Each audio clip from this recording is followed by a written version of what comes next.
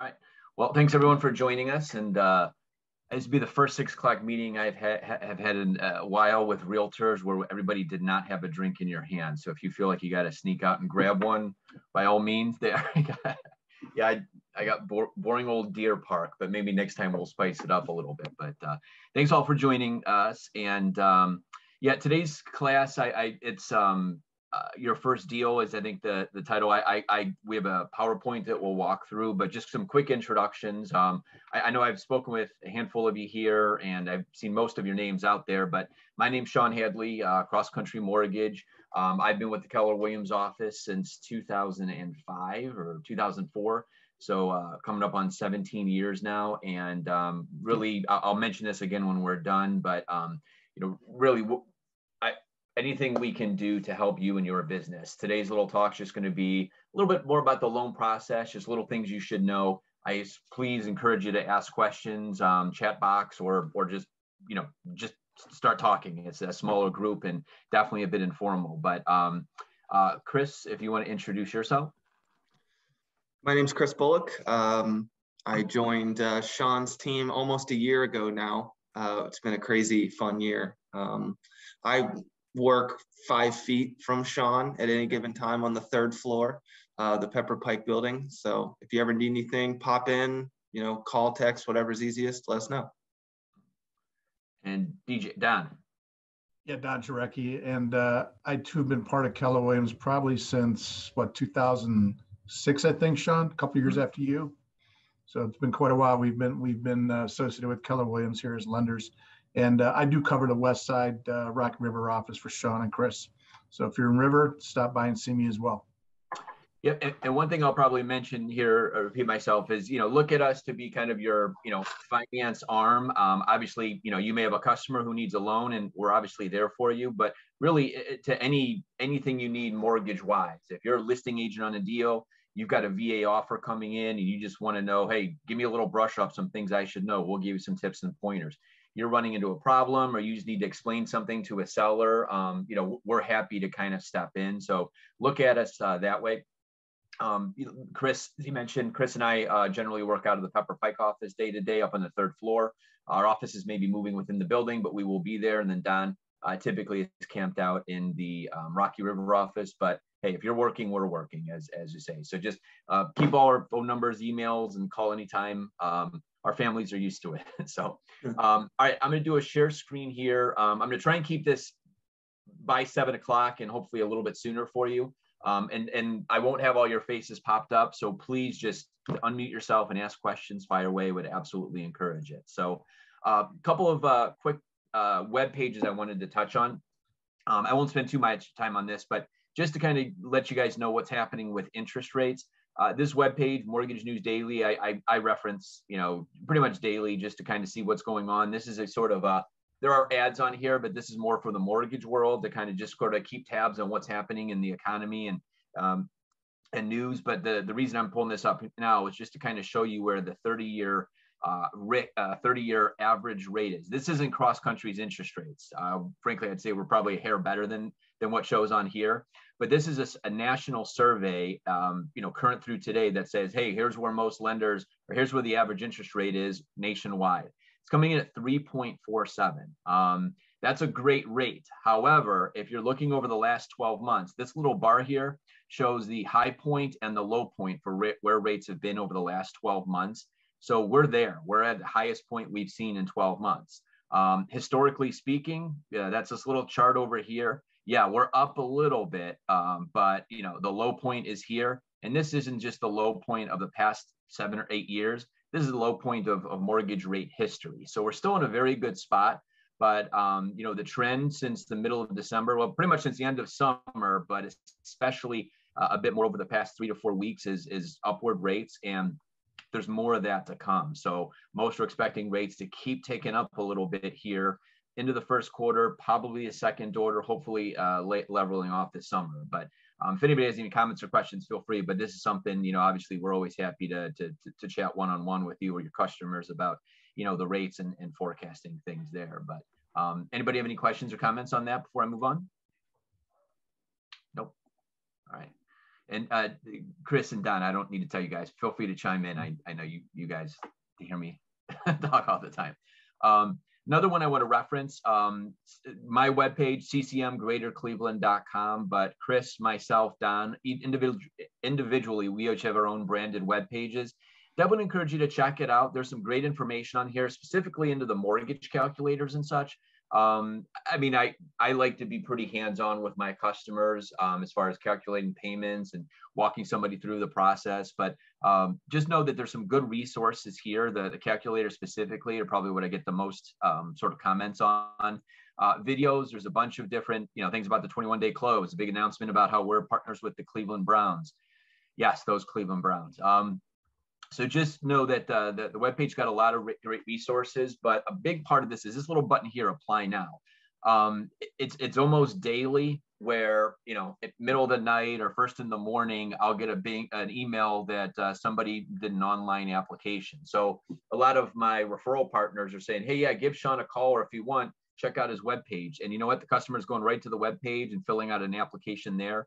Or I was talking to somebody here when I was rushing home to get in time for my Zoom, talked to a buyer, and I said, hey, I'd be happy to do a pre-approval. Go to my webpage, start it. I can already see they're about 3/4 way through this application. So it's just a great resource. I want you guys to know that that's there.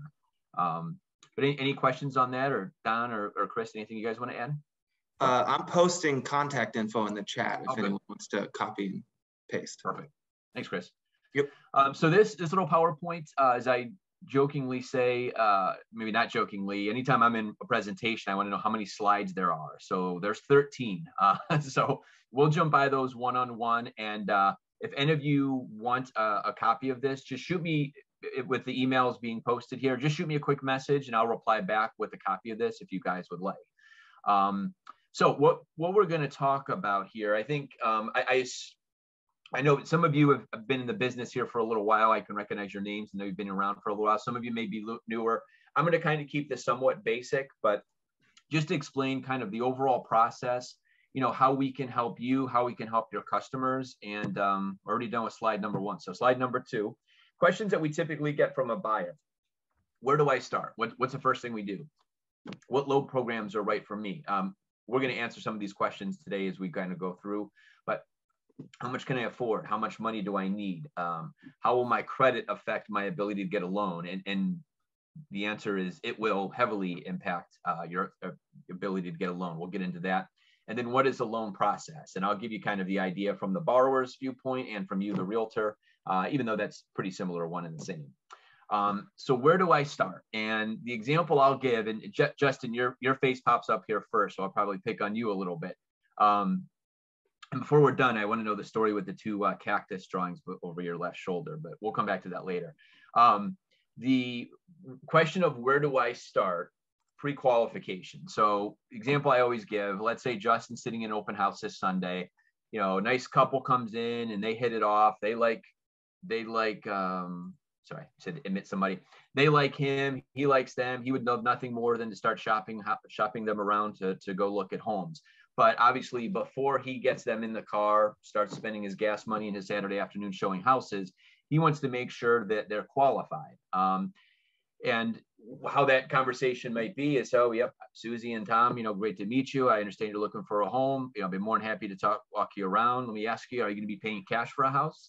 They may laugh, and hopefully they say yes. But if they laugh and say, well, no, we're going to need a mortgage.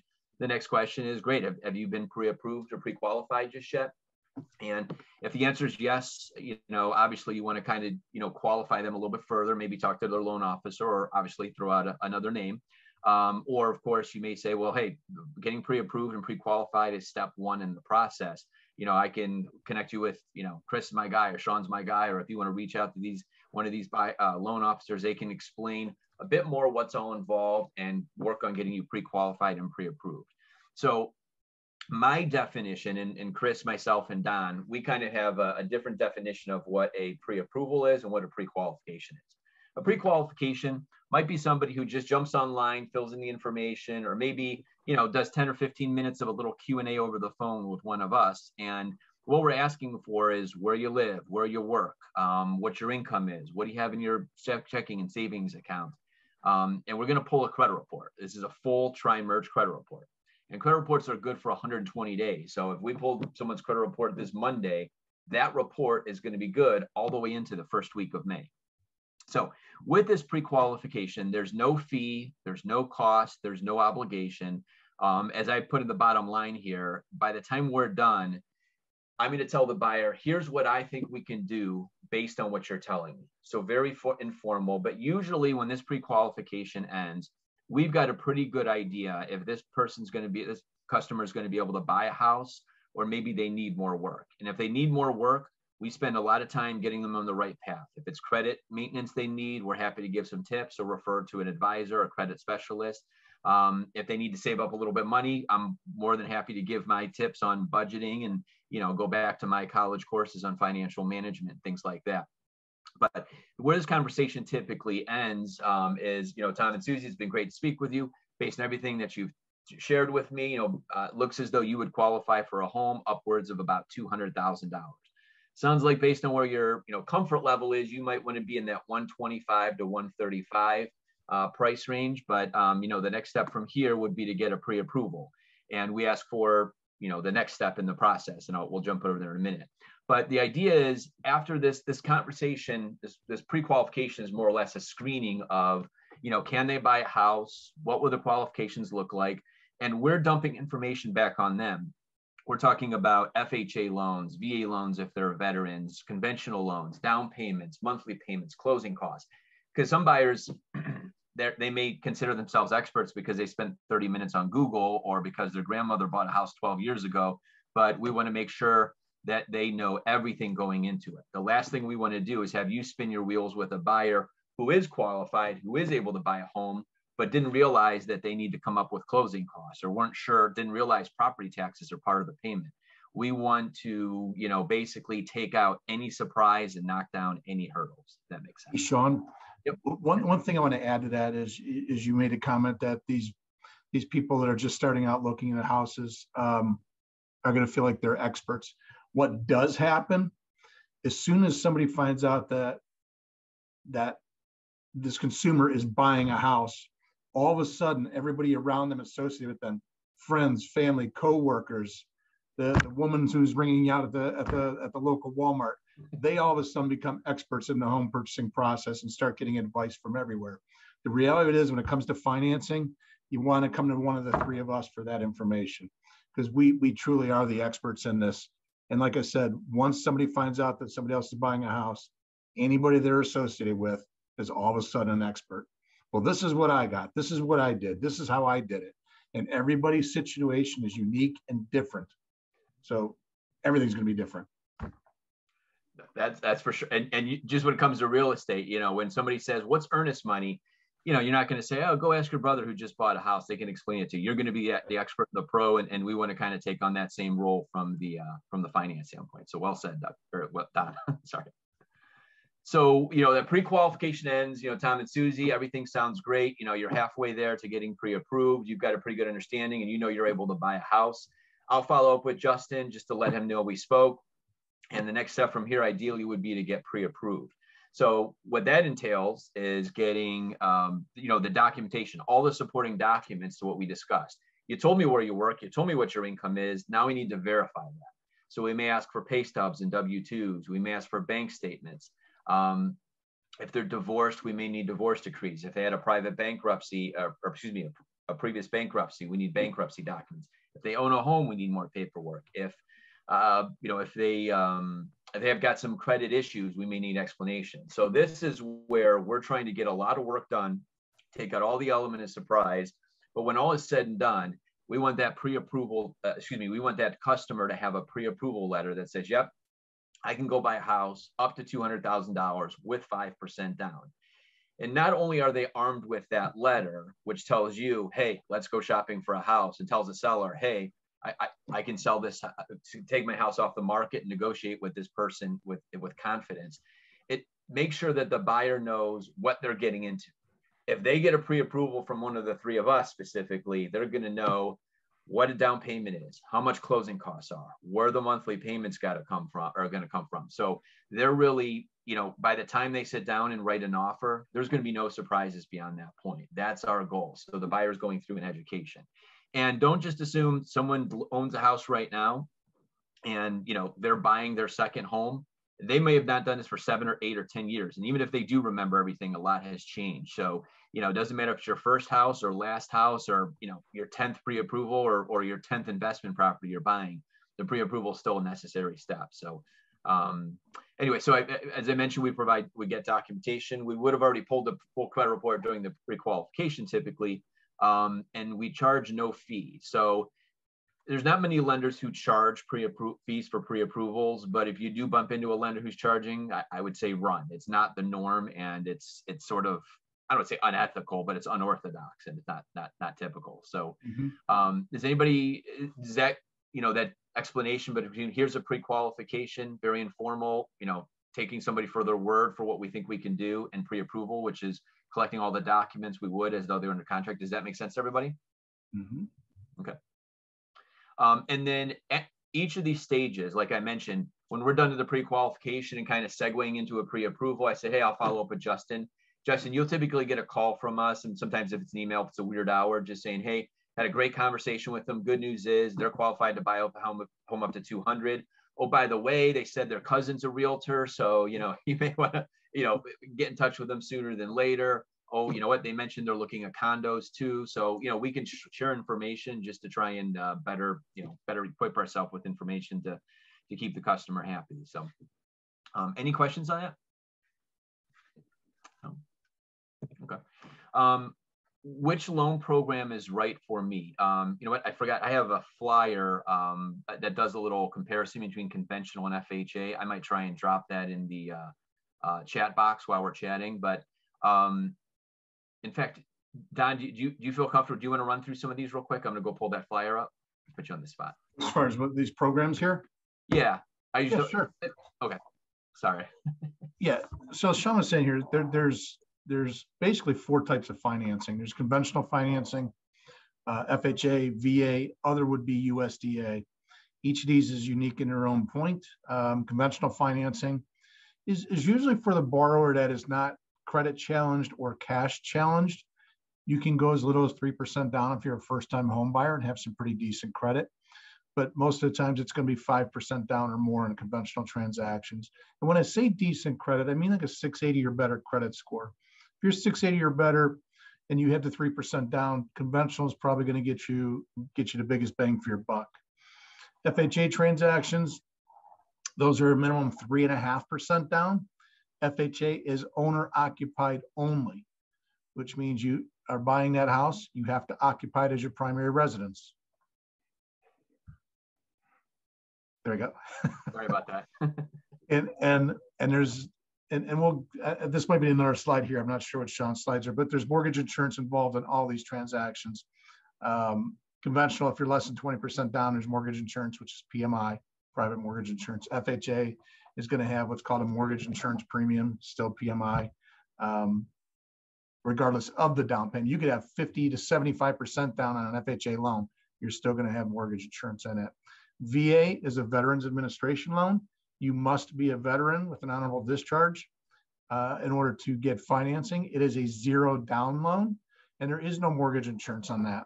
There is a VA funding fee, which is usually financed into the transaction. And at times that would be waived if the veteran is on any type of VA disability. The other transaction here for other would be USDA, which is a rural loan.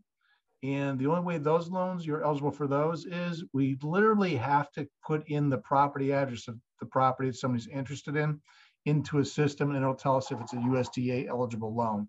We just can't say because it's a rural area that's going to go USDA. We have to plug that address in to really make that determination. Cool. Sorry, Don, putting you on the spot there, but giving you a heads up. And what I just put 3 attachments into the chat box. One is this PowerPoint, so I saved you guys from emailing over. And then I put in, we won't walk through all these right now, but a mortgage comparison, a loan program comparison. So these are just some very, very, very general guidelines. In fact, actually, now that I look at it, we have to update some of the loan limits on here. But this is kind of just a handy little cheat sheet to keep by you. And then the second second form over here is Some other things just to be aware of when it comes to like, okay, when do I need a pest inspection or a septic test? What are my seller credits limitations? So these, by the way, what shows up on here are usually like the Sunday afternoon at 2 o'clock. Hey, Sean, I'm putting together an offer, has to be in by 5. I need to ask the seller for closing costs. What's my limit? Yes, you can look to the sheet, but call any of the 3 of us anytime. That's literally what a lot of times we're doing over the weekends is answering those kind of questions. So I put those in the chat box if you wanted to download those. The other thing just to be aware of, on all of these loans that we mentioned, we're going to do an appraisal. Now, technically, on some conventional loans, we get a waiver and an appraisal is not needed. For the purpose of this talk, just assume everybody needs an appraisal. With FHA and VA, Don, I don't think you mentioned this, Crummy, if you did, so I apologize. But FHA and VA, the appraiser is a little bit more pickier regarding the condition of the loan. So I'd say out of every 10 FHA appraisals, maybe 1 or 2 of the times out of those 10, the appraiser may say, hey, we want to repair. We want a handrail going from the first floor to the second floor. It's a safety issue. Or we want the GFCI outlets put in right next to the sink. So little things like that come up. Don't panic if you see FHA or if you have a house that's like a little fixer-upper. 9 times out of 10, you're going to be fine. And you can always call any of us to kind of get a more personal or I guess specific. It's typical that there's the possibility of repairs for an FHA, VA, or USDA loan. That does not mean an appraiser cannot call for repair in a conventional loan. Mm-hmm. I mean, if the picture window in the front of that house is shattered, that appraiser can request that that be fixed. It is a safety issue.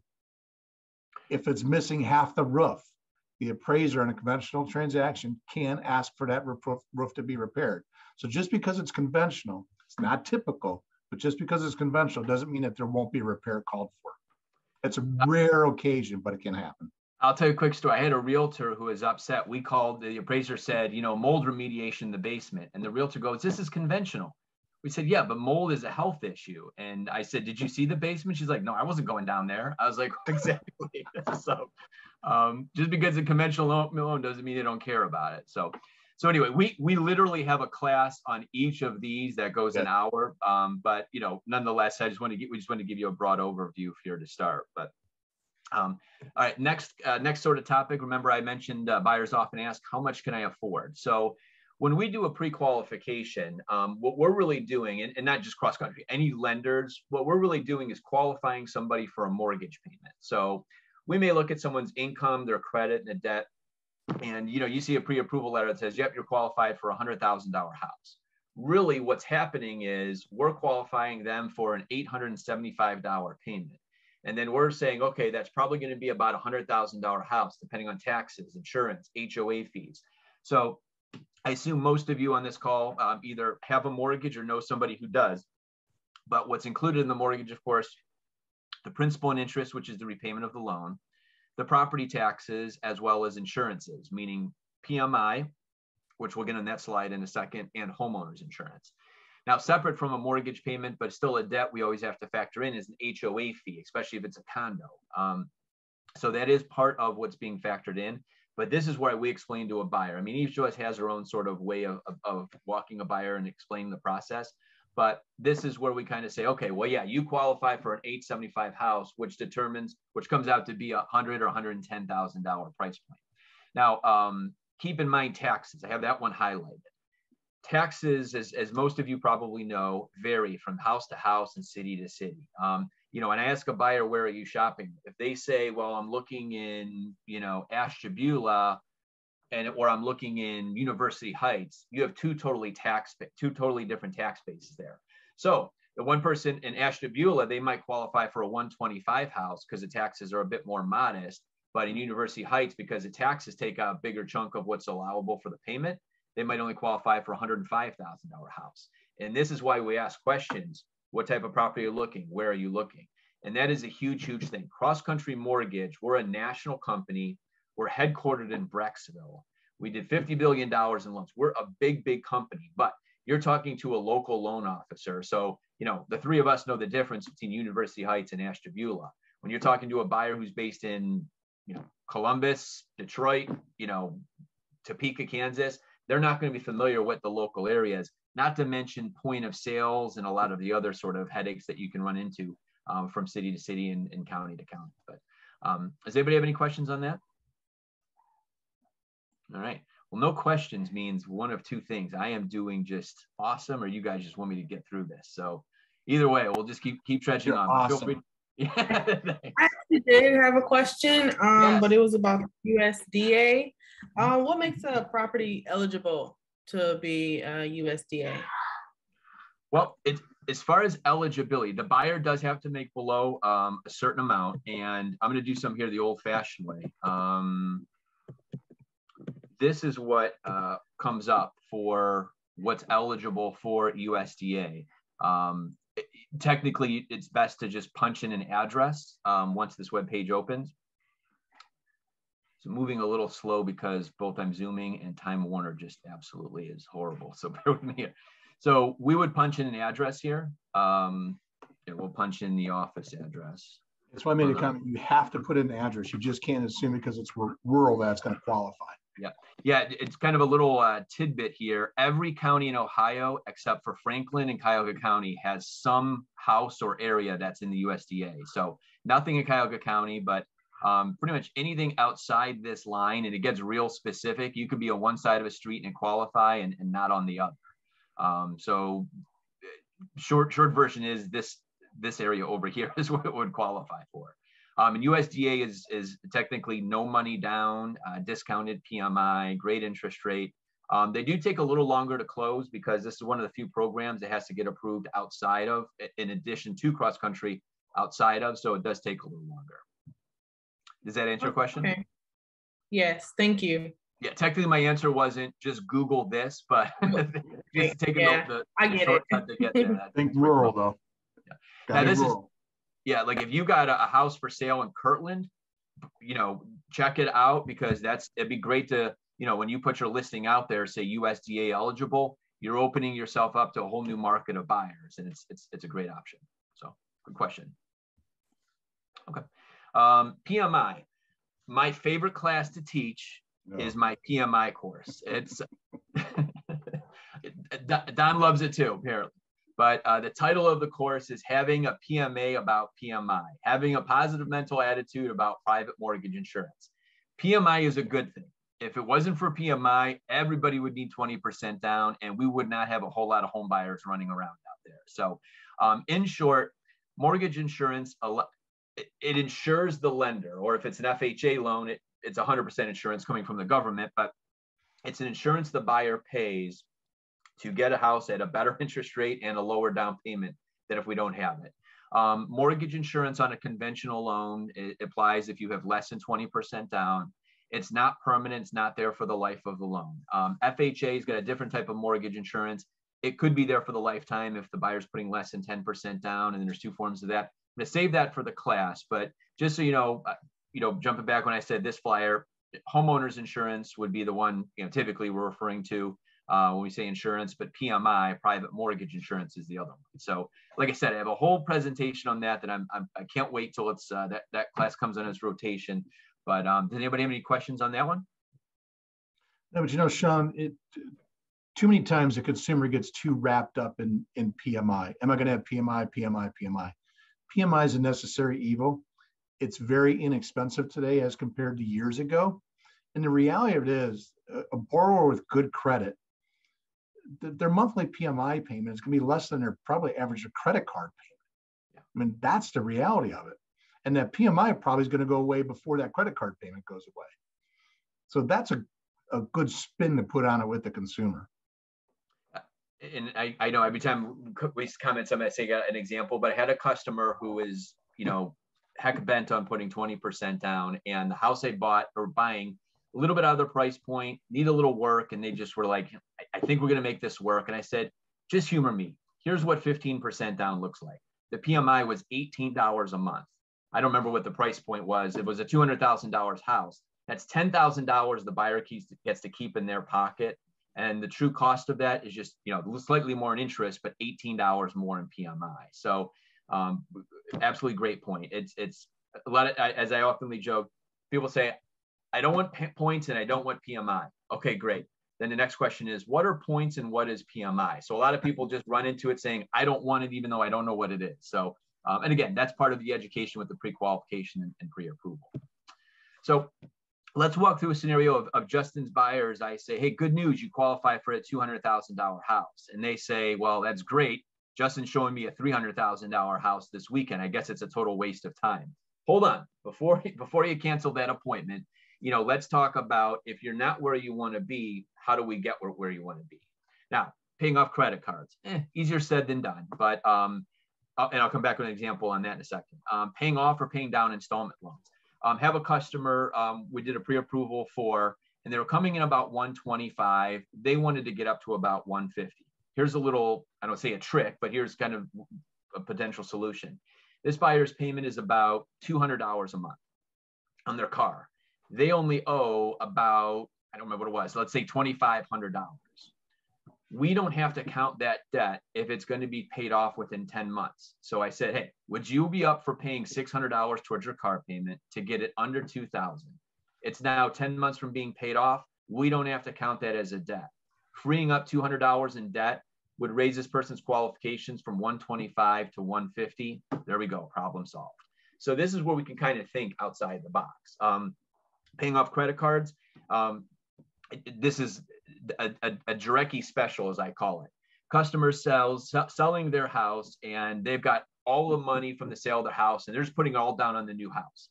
Don jumps in and says, hey, I know you're putting $30,000 down on the new house, but you've got $10,000, $15,000 in credit card debt. It looks like it's been here a long time. You don't have to go this route, but just here's a what if. What if you only put $15,000 down, took that $15,000 and wiped your credit card debt free? By going up $15,000 on your mortgage, your payment's probably going up $100.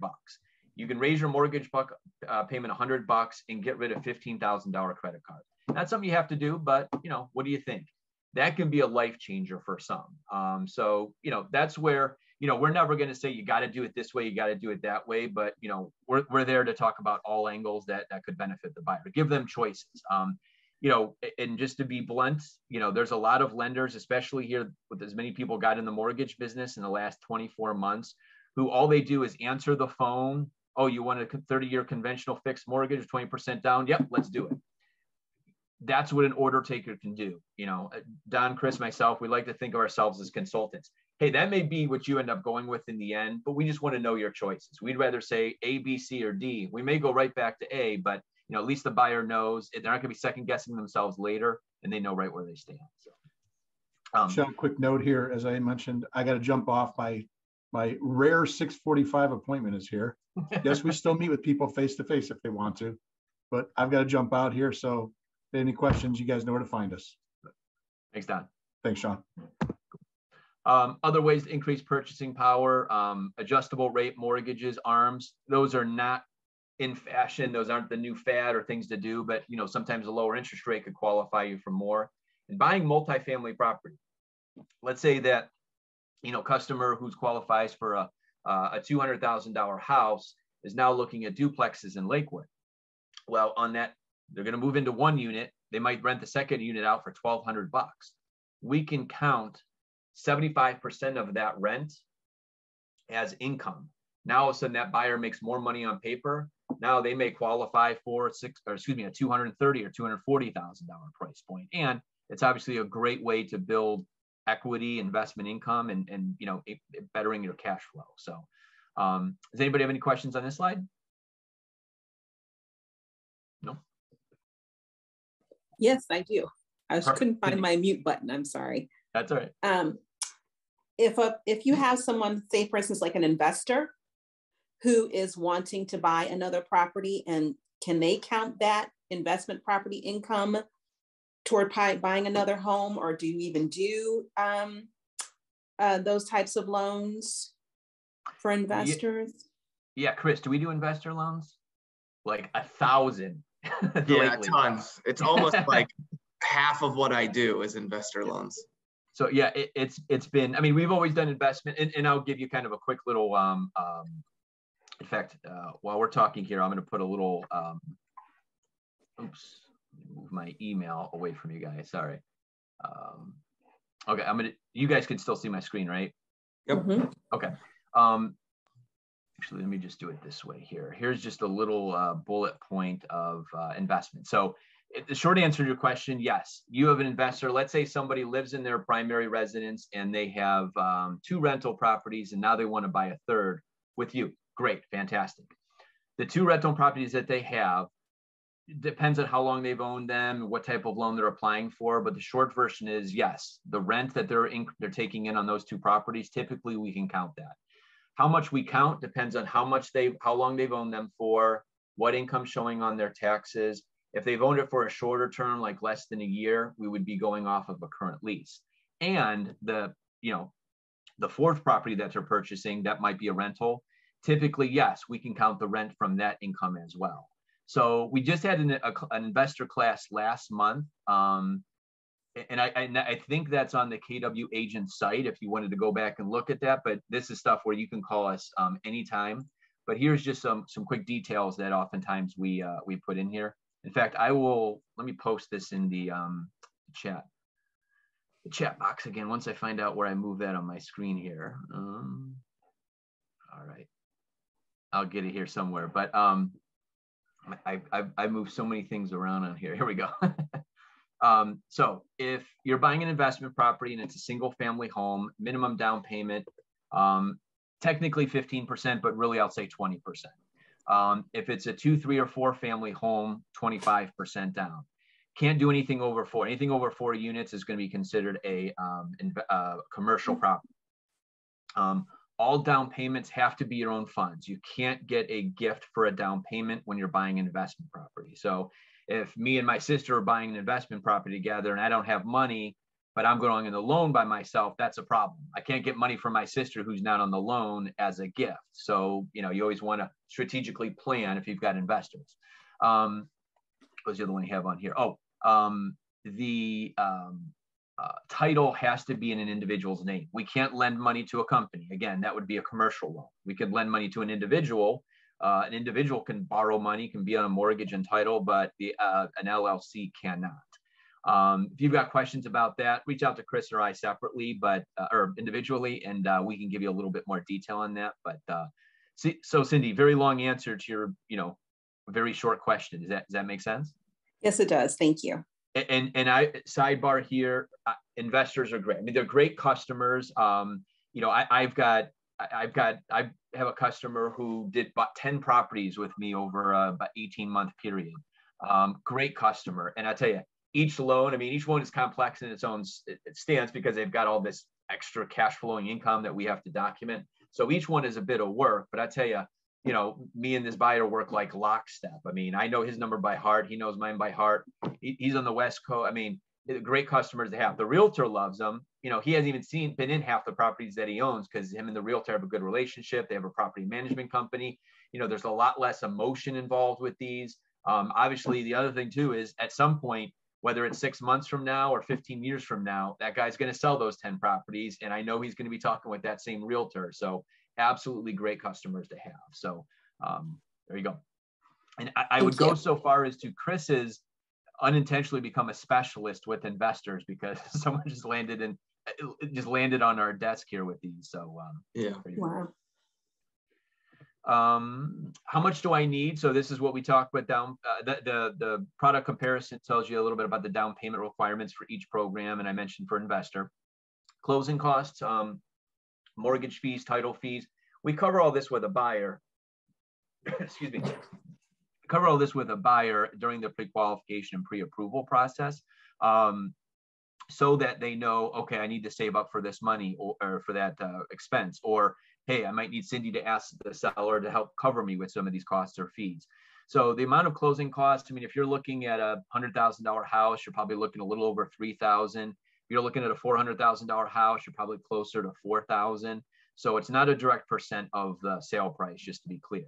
Prepaid items would be things like taxes and insurance.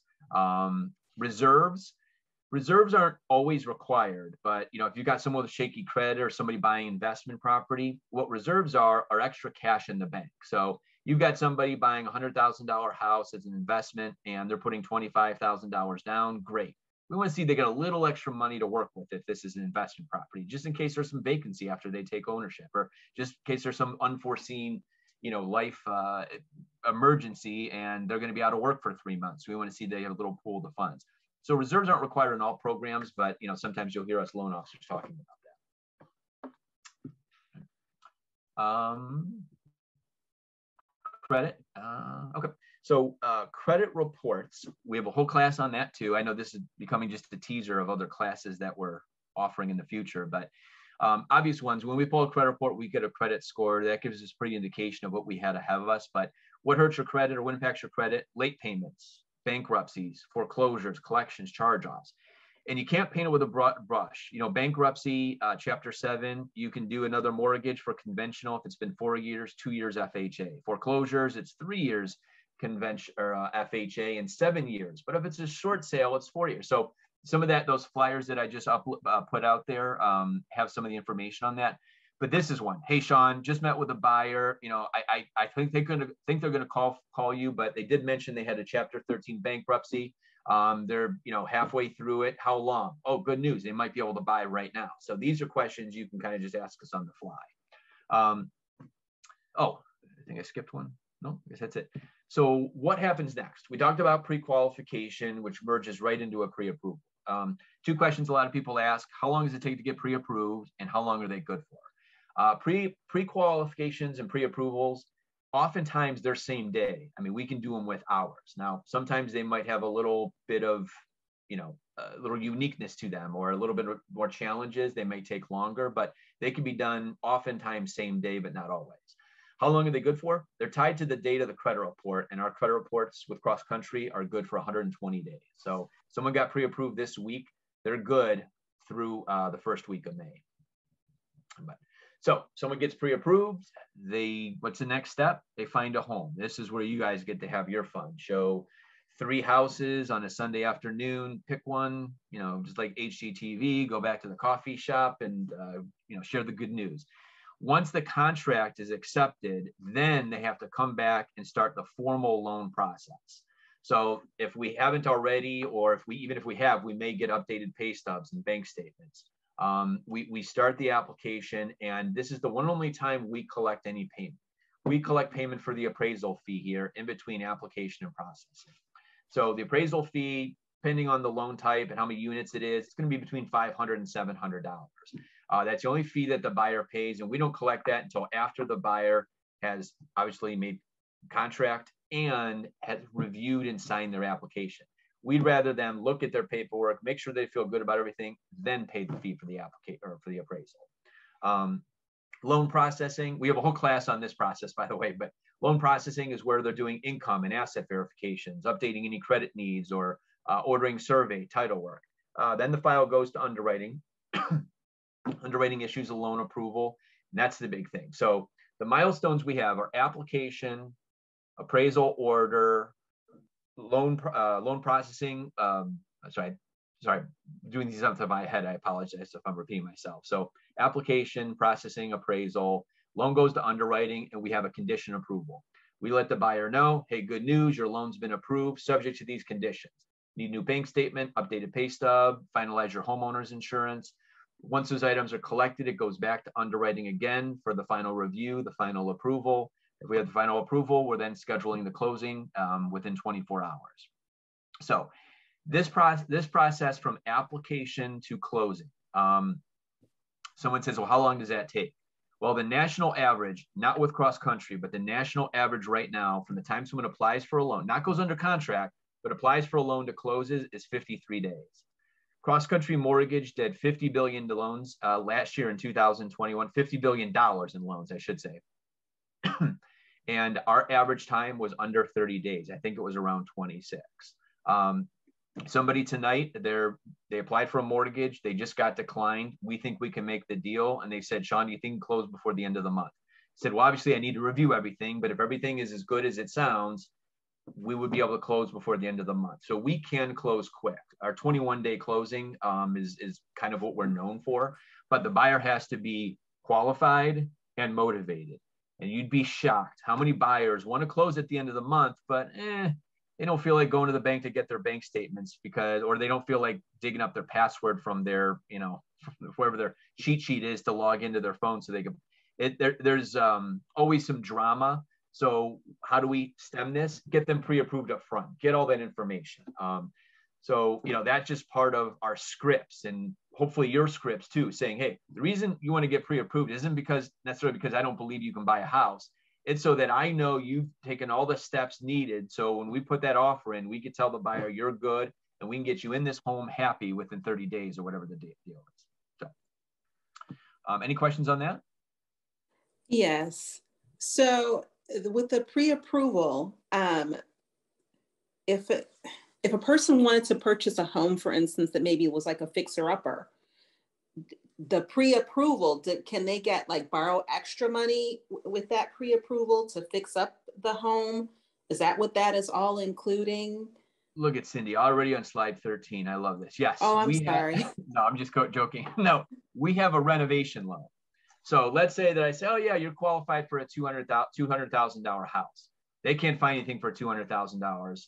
And they're like, you know what? There's a house for 150. It's perfect, except my wife's never going to let me live in this. The kitchen needs a remodel. The basement should be finished, and it needs a new roof. We do have a renovation loan. We have multiple. There's a conventional renovation loan.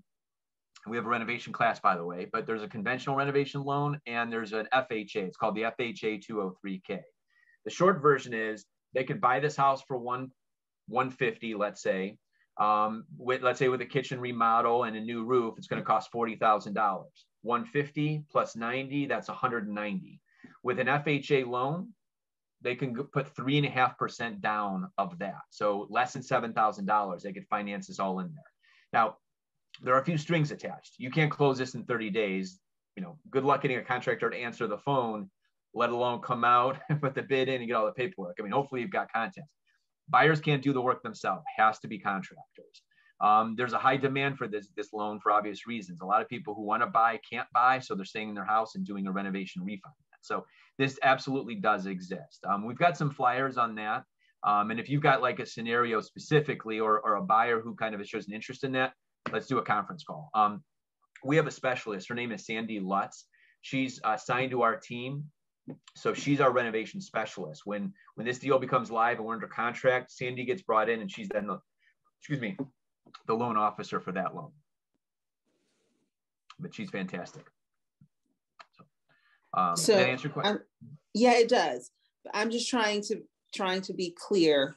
So if they're getting this renovation loan, so where's the appraisal come in? Because if the house is only appraising at 100,000 because it's got a leaky roof or it's got a hole in the floor or whatever, and they're wanting to buy this house because that's what's available to fix it up, and it's only appraising at 100, I've only got 3% down. Am I going to qualify for the remaining renovation loan?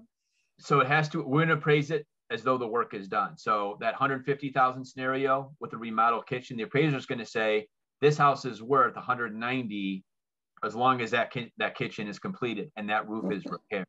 So FHA, believe it or not, it only has to appraise to basically 90%.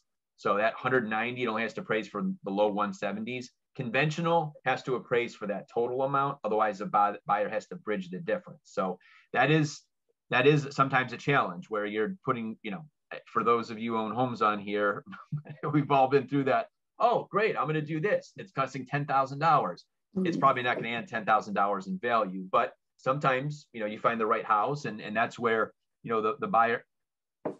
Renovation loans, I hate throwing this statistic out there, but only about half of them close.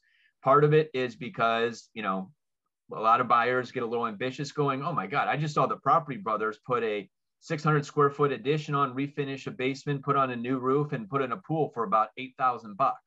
And then, they go talk to a real contractor and they're like, yeah, it'll be about $90,000. And, there's a, sort of spiritual visit there that, okay, maybe this isn't going to work. Or, okay, I'm over improving this for the value. So sometimes that does happen. And of course, if this is a purchase, you have to make sure that seller is aware that, okay, this isn't going to be a 3-week close. This is going to be a bit longer process. And oh, by the way, seller, I'm going to have contractors in and out of this house to figure out, what I need to do to it. So But some sellers are fully aware, hey, I realize this house isn't going to sell in its current condition, so it's going to be cash or renovation anyway. So that's where those opportunities pop up. Gotcha. So just a few other things on this this last slide. PMI, we've got a whole class on that, and like I said, we have talked to buyers who, hey, no, I talked to so-and-so bank, and they said I'm capped out here. There's creative things you could do with PMI to build affordability. So I'll just leave it at that. It's kind of a teaser. There's great options there that we can help you with. Jumbo loans, if you have a conventional loan over $647,200, that's a jumbo loan. With that comes slightly high interest rates, sometimes higher down payments, but not always, but different rules and different guidelines. So if you're going to be doing properties at that price point, definitely be conscious of that. Doctor loans, if you've got a physician or a doctor, podiatrist, chiropractor, veterinarian, things like that, things of that type of career, we do have a doctor loan. It's a zero down, if you've got certain credit, zero down, no PMI. You buy a $500,000 house, you might qualify to get a $500,000 loan with no money out, with no down payment and no PMI. So if that happens to be a niche of yours, that's a great market to get into, especially for the higher price points as well. So FYI. Quick question, the doctor loan, is that just for an MD or can someone have a PhD? PhD, it's MD. With the exceptions would be chiropractor, veterinarian, and they've flirted with opening it up to other options, but as it stands right now, still just MD and the more medical type. Okay. Dentist. The last one I did was a dentist. Good one. There you go, Chris. Yeah. So, get into your, you're going to see your dentist twice a year. There's 2 referrals. That's at least once. And hey, who hasn't had to start going to the hospital for a COVID test? Nurses, God bless them. They bust their butts. And I've done so many nurses loans, and I tell you, I feel like we're, doing charitable work by getting a nurse into the house. Half the nurses don't get to spend much time in it, but so we're all into, giving back to those who give. So, and total side note here, but you're talking to agents so much new. Find your niche. If you're looking to build clientele and build business, VA loans, again, we got a whole class on that, but don't be afraid of VAs. If you're a veteran yourself or have a family member, oh my God, because you've got realtors who've been doing this for 30 and 40 years who still panic when they hear VA loans because they don't remember anything and it just makes them nervous. They're great loans. They're slam dunk. They're no money down. So, find your niche, find your market, find your specialty.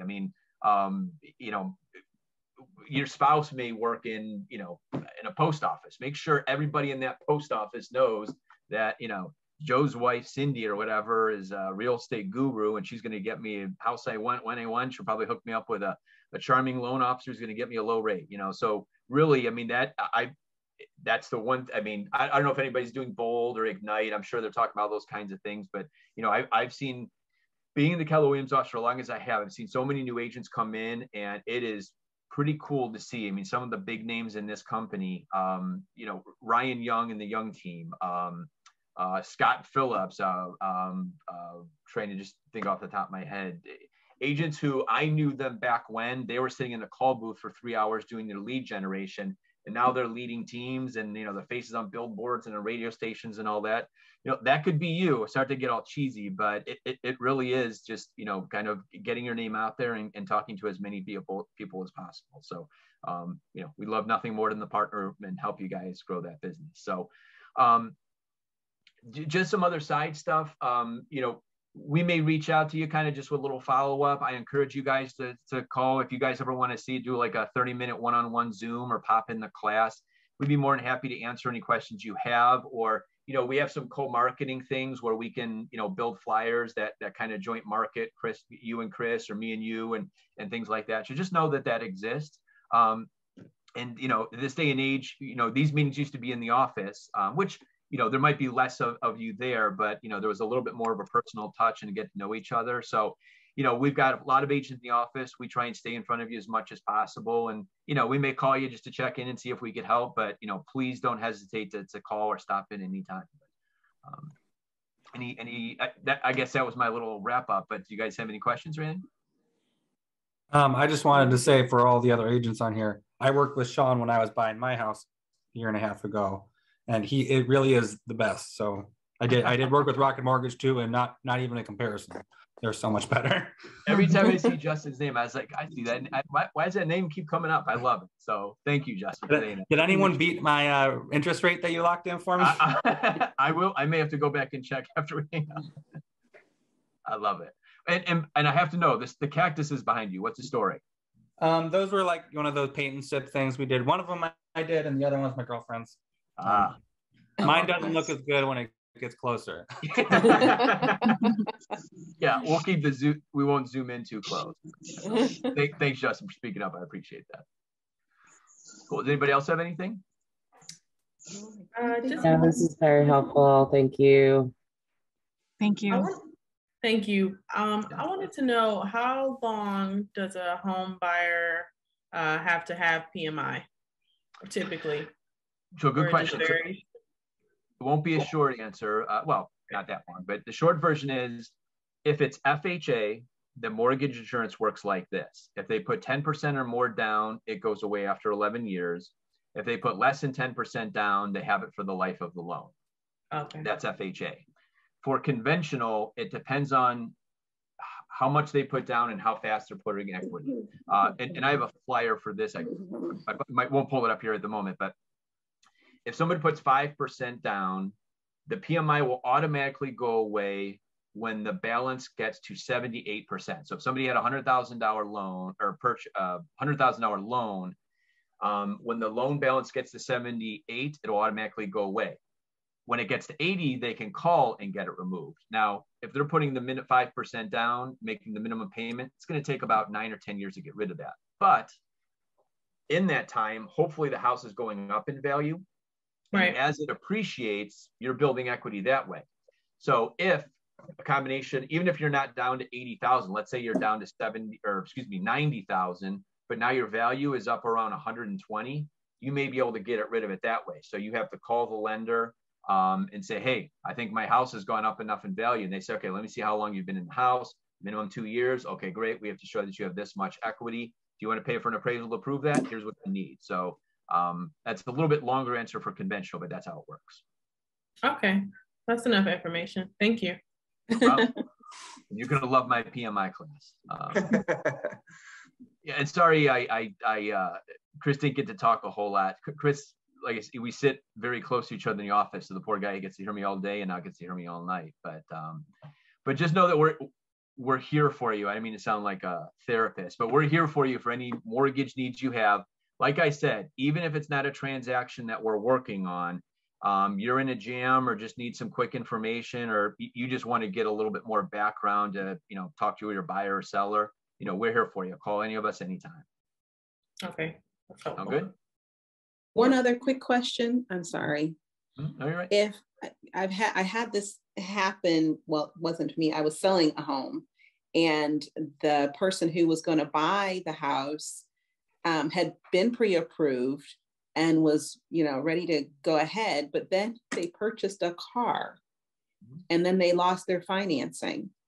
So how does that affect when you're purchasing a home? So as we're talking, I'm gonna see if I could find my do's and don'ts flyer. It's none of my short list here, but you got a flyer for everything, Sean. Yes, I do, and a seminar for everything. So I'm gonna see if I could. So if somebody goes and buys a car, here's kind of the, first off, that new credit inquiry can knock down their credit score. That's not a huge factor, but that's one thing. But that new car payment is now a new debt, and that can reduce how much you're qualified for. So remember that scenario I said somebody qualifies for 125, we get rid of a car payment of 200, that puts them up to 150. Well, that could be the reverse. Oh, they have no car, they qualify for 150.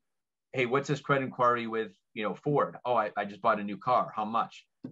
Boom. And it could be, as most of you know, with car payments, you might have a $119 car payment, you might have a $950 car payment.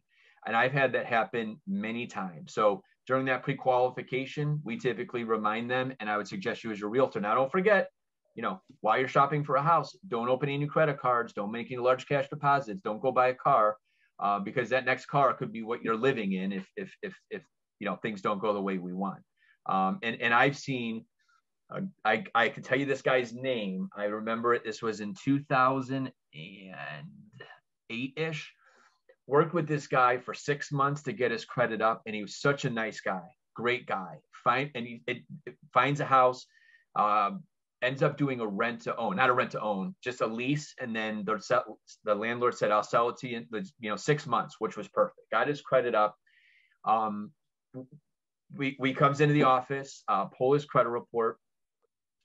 He got a new Lincoln Navigator. I don't remember what the payment was, but I almost fell off my chair. I said, "What are you doing?" Him and his wife came in, and she got a look on her face like, "I told you, idiot." Not to me, but to him.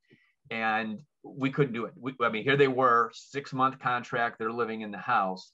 So who shows up 3 hours later?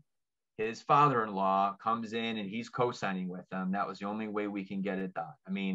And the story works so well because I kid you not, it was a Lincoln Navigator. Probably in the parking lot as we sat there.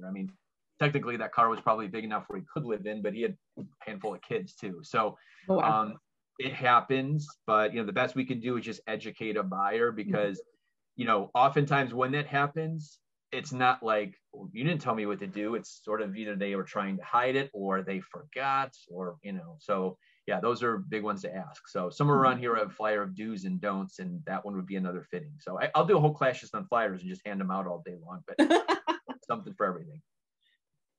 Very good. Now I understand why the credit inquiries and the debt would be an issue, but why not a deposit? What's wrong with a deposit? Chris, you want to take a stab at this one, or? Large deposits? Yeah. Is that the question? Yeah. Yeah. So off the top of my head, I don't remember the rules perfectly. I refer back to one of those handy flyers all the time, but there are a certain amount of large deposits or a certain dollar amount compared to the loan amount, depending on your program, that basically raise a red flag to an underwriter. It's not going to, in the deal or anything, but the underwriter might say, "Hey, this is a little bit of a large deposit. Can you look into it? Get us a letter of explanation." Sometimes it's real easy. We just show proof they sold something. Here's a receipt, whatever, easy enough. Sometimes the explanation, not within the rules for us to keep it in there. We have to do what we call backing it out, where we say, "Well, let's just ignore that money. We have enough without it. It doesn't matter." The problem comes in where, if someone has a lot of cash at home, they've been saving in the sock drawer, they're like, "We're ready to buy this house." I ask them, it's going to take $10,000, in down payment and closing costs. Do you have that? Absolutely no problem. Cool. Just send me your bank account. Well, they had 50 cents in there until last week, and now there's $10,000 in there. Where'd that come from? Cash at home. Oh no. And then that's, kind of why they keep an eye on that. The funds need to be what we call seasoned, in a bank account for 60 days. And verified funds. So, and the reason kind of where that rule probably came from years ago was, all right, there's a $5,000 deposit. How do we know you didn't go get a cash advance on a credit card? We have to show it came from a legal source, because you can't borrow money for a down payment unless it's a secured asset. Like I borrowed it from my 401k, or I borrowed it against my car, or I borrowed it against my home. You can't use a credit card, and you can't use cash, because say, well, it's not that we can't use that. We just can't show where it came from. So, I had somebody who was a waitress, and they documented that they withdrew money, and, every now and then you can get a very, very rare exception, but it happens all the time. Chris and I had one of the bigger headaches of 2021, and we had a lot of them, for a buyer who her and her family just never trusted banks. So they just stuffed it in the mattress or the Folgers can or wherever they hid it. And, it just showed up in their account. We're like, okay, great. Just we have to document where this money came from. They're like, yeah, it just came from my house. but where did that come from? They're like, well, I'm just a saver. I don't trust banks. It's like, okay, there's a whole generation of people who don't trust banks, by the way. So that's a problem. So we said, I know you have the money, we can't use it. So they had to scurry around and get gifts from family members. So we need $10,000, they have $10,000. Now we need 20 because we have to back that $10,000 out. And everyone's always trying to outsmart the system. And unfortunately, it's not going to happen. Gotcha. Right. And when there's headaches, more often, credit, usually we see what going into it, what the problem is. If someone's got, funky income, we usually see that going into it. But you'd be surprised how many people are pre-approved contingent upon that money showing up a week before closing. And a week before closing, the money isn't there. The gift isn't there. The bonus is delayed at work, or, the commission check was shorted. There's always when there's problems, it's almost always the money. Mm-hmm. Like, I'm showing my age here, but like Jerry Maguire says, show me the wire, or Cuba Gooding, I guess, show me the money. Like a clear paper trail, in a way. You have to know exactly where it's coming from. Yep. Yeah. Okay. Yep. If someone says, oh, that money came from my PNC savings account. Okay, great. Give me the PNC savings. Okay, where'd that $4,000 come from? Okay, it came from a gift from my mom. Okay, great. Mom needs to get her bank statement. We got a gift letter from her, and it snowballs from there. Okay. Could you also add your do's and don'ts into the chat, please? Yeah, let me see if I could find that. That's one I don't even have. I think it would be super helpful. I've been a real estate agent for like 2 weeks, so I'm just trying to take in as much information as possible. That's good. That's good. Keep asking questions. I've been one for 3 weeks. I feel like we were popping up together because I Justin bought a house last year, so he's a pro. See if I can find it real quick. Okay.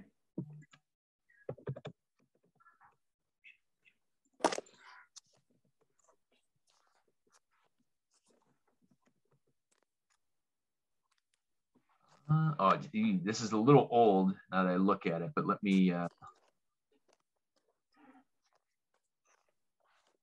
right, here, I'll throw this in. This is like my marketing people will kill me because it's our old logo and all that, but we'll make this work.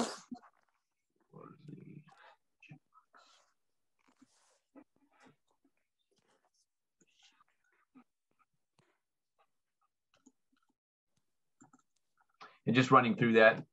Do complete your application thoroughly. Do respond to all questions. Do disclose all loans. Let me skip ahead to the don'ts. Don't make any major purchases, financing a car, appliances, furniture. That's a big one too. The week before closing, Ashley Furniture's got a 0 interest, with a credit, with putting things in a credit card. We get flagged on that. That's a problem. Don't move money around. Don't use untraceable money, large deposits. Don't make a career change. You'd be shocked how many times in my career we're the week of closing and we call the buyer's employer just to make sure they still work there. They're like, nope. Tom left his job 3 weeks ago. Do you know where he went? No, nope. I got to call the buyer and go, hey, did you change jobs by chance? Like, oh, yeah. You think you should have told me about that? And, how's that going to impact things at the last 11th hour? But that does happen. Even if they end up making more? It's probably fine, but when we go from they're working at, ABC, accounting services, and then all of a sudden go to, Progressive, we now have to verify, when did you start Progressive? What's your position? Are you paid hourly? Are you paid salary? Is it full-time? Is there a probationary period? Is this an at-will position? Oh, wait, you're on commission? Okay, well, that may change things. How much is the commission? Have you received commission for 2 years? It opens up a whole snowball of right. Okay. Whole can of worms, I should say. Yeah. Makes total sense. We bought our house through Countrywide actually in 2008. And I can't remember if it was the handler of the loan or the agent saying, hey, whatever you two have been doing with your life for the past 6 months, just continue to do it for 60 days after closing. Okay. Sometimes I'll tell somebody, I say, hey, take this as a compliment. This is the most boring credit report I've seen all day or all week. And just to keep up the good. And that's exactly where just sort of like, okay, you've been doing this, and this to get here. Just ride that out a little bit longer. Yeah, and it was a very smooth closing, so I appreciate that. I love to hear that.